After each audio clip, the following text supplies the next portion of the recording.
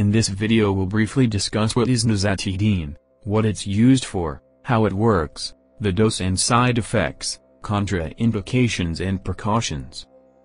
Nizatidine belongs to a category of drugs called H2 blockers. It reversibly and competitively blocks histamine at H2 receptors, particularly those in gastric parietal cells, leading to inhibition of gastric acid secretion. It is available as 75, 150 and 300 mg tablets, and also available as oral solution.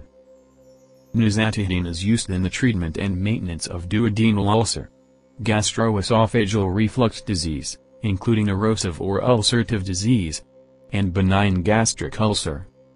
It is also used in the prevention of heartburn and acid indigestion.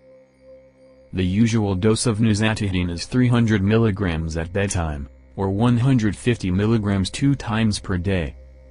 Dosage adjustment is recommended in case of moderate to severe renal insufficiency. Overall incidence of adverse effects is low, less than 3%. Side effects include diarrhea or constipation, headache and drowsiness. Nizatidine shouldn't be administered within 1 hour of antacids. Caution patients to stay active, and to increase fluid and roughage in diet, to prevent constipation. Instruct patients to take missed dose as soon as possible, and caution not to double doses. Advise patients to avoid smoking, which increases gastric acid secretions, and therefore decreases effectiveness of Nizatidine therapy. Instruct patients to report the following symptoms to their physician: abdominal pain, coffee ground emesis, tarry stools, extreme fatigue, or weakness.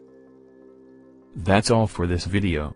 Subscribe and click on the bell icon for more animated medical videos like this one.